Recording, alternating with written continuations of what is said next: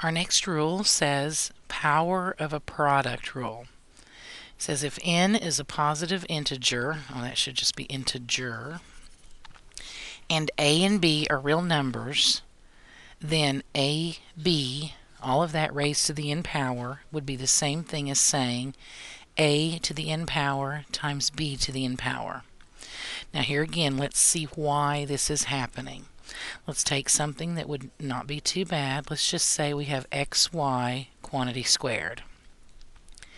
Now, what does it mean to square something? It literally means to multiply it to itself.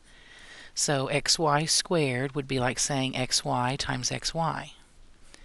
Now all we have is multiplication here. So I should be able to rewrite it as x times y times x times y.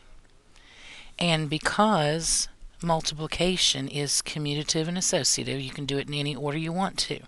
So I should be able to rearrange these items to say x times x times y times y. Boy, my pen is not working so great, is it there? Let's try that again. Times y times y. Now x times x is multiplying x to itself 2 times. That's the same thing as saying x squared. And y times y is multiplying y to itself 2 times. So this is really x squared y squared. Now if we look at it using the rule, do you see that it's almost like this n is being distributed to both of those items inside the parenthesis? This only works with a product. It only works when you only have multiplication there. If you have anything else, it does not work. The rule does not apply. It has to be a product raised to a power. That's extremely important.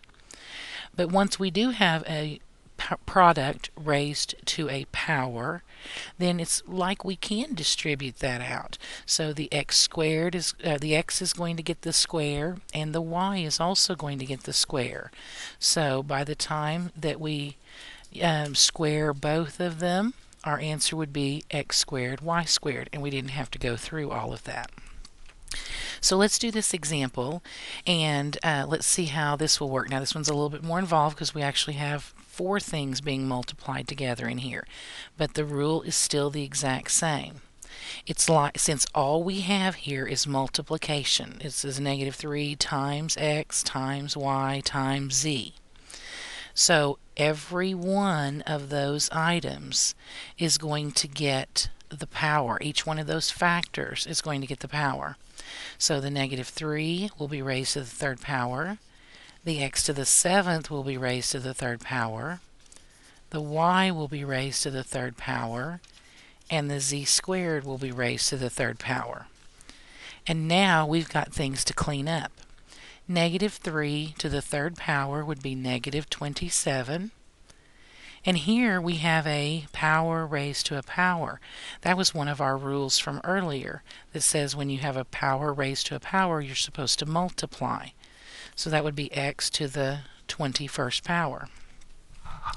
And then here we have y to the 3rd. And we have z squared raised to the 3rd. So again, we have a power raised to a power, which would be z to the 6th, because power to power you would multiply. So our answer would be there.